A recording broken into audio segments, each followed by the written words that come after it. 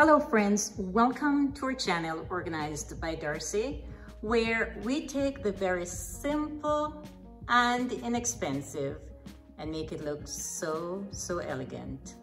So today we're doing the part 2 of the 7-week series of how to maintain a clean and organized home.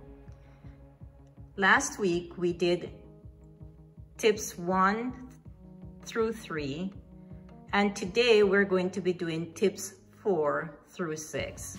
So let's get started on these 3 tips for today.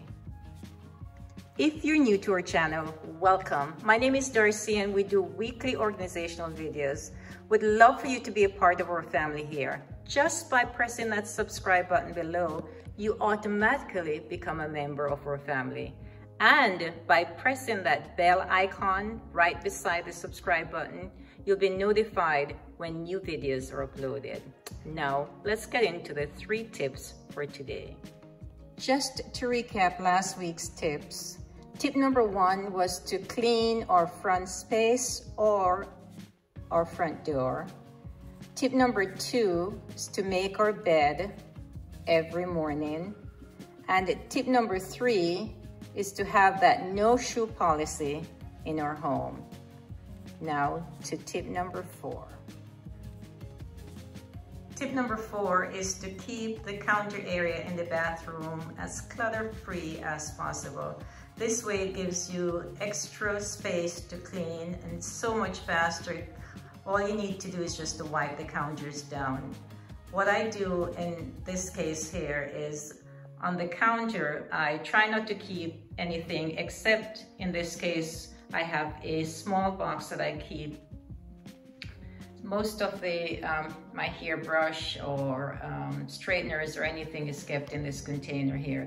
And this is something, that box that I've had for at least 10 years that I use, and it's very messy in there, but it doesn't look that way on the counter because all I'm doing is the box is there and it has everything that I need to use on a daily basis. I do have drawers which make it a little bit easier for me to put most of the other things in the drawers here, but the counter itself is usually clutter-free, just the basic items there. Now as we move over to the shower area, I'll show you what we have by the shower area. It's very basic when we get to the shower area.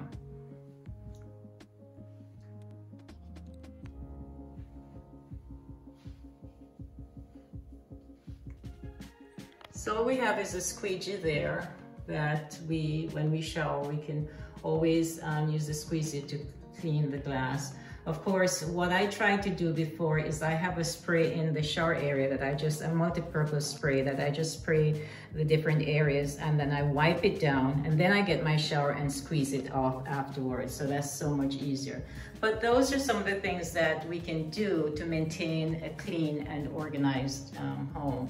It's so much easier when you can do the very basic in 5 or so minutes, 10 minutes the most in the mornings, and then you're out, but this place still looks clean and organized.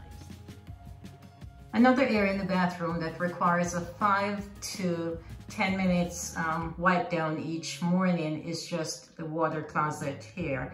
And pretty much if you do this on a daily basis where you just do a 5 to 10 minutes wipe down every morning, then when it's the regular cleaning day, everything is nice and clean and just requires a little bit of deep cleaning on those special days that you do your weekly deep cleaning.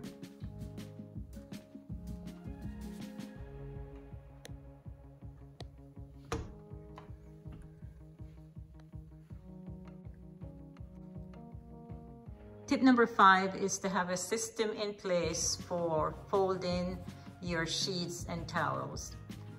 In our case, I roll the towels that are for the house use, and then I fold the towels that are for guest use. So it's either folding, as in this case for the guests, or if it's for the house, then I just roll those towels that we use. So that's one easy way to maintain a clean and organized linen closet. Tip number 6 is to use similar color hangers for all your clothes. This is my husband's side of the closet, and he has all his clothes on black hangers.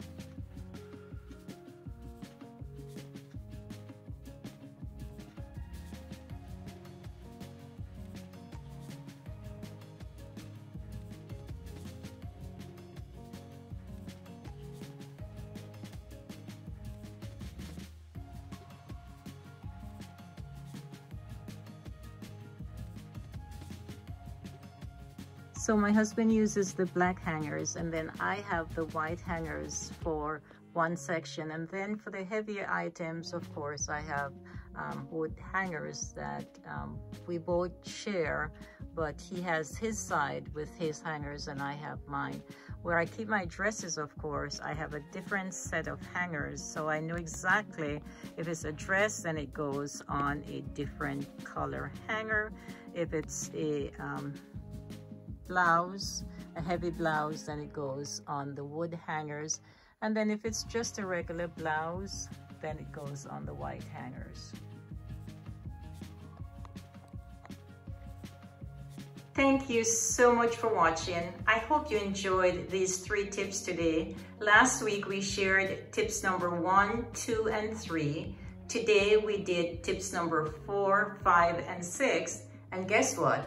Next week, we're going to be doing 6 tips from 7 through 12 because we're going to be in the kitchen next week. So please, I'd love to see you come back next week for those 6 other tips that we'll be sharing, how to maintain a clean and organized home. And these 6 tips next week are all going to be in the kitchen. Again, thank you so much for watching, and I look forward to seeing you next week in our next video. Goodbye, and of course, good luck.